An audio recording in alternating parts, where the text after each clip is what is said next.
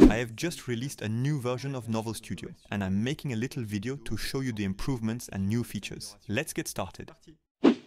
I've often been asked for this feature. It's now possible to export your characters for use in other programs. The export creates a zip containing all the characters' appearance and facial expression combinations.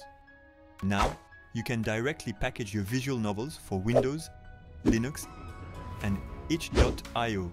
You no longer need the Novel Studio player, just launch the packaging and you'll have an executable game.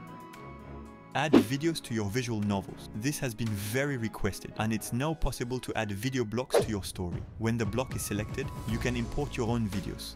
However, be careful with the weight of your videos. Your visual novels must not exceed 2 GB to be packaged. Once the video has been selected, you can adjust the volume and choose to play the video in a loop or just once.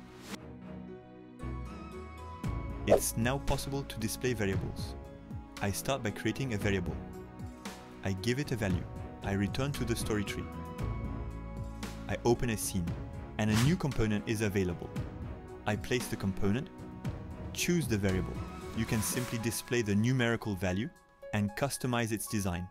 But it's also possible to display as a progress bar. And of course, the design can be customized. So much for this new version. For the future, I'm going to improve the quality of the graphic assets. I'll add new assets, and I'll make it easier for creators and players to translate the visual novels. Don't forget to subscribe and like. That was Codeur de Nuit. See you next time.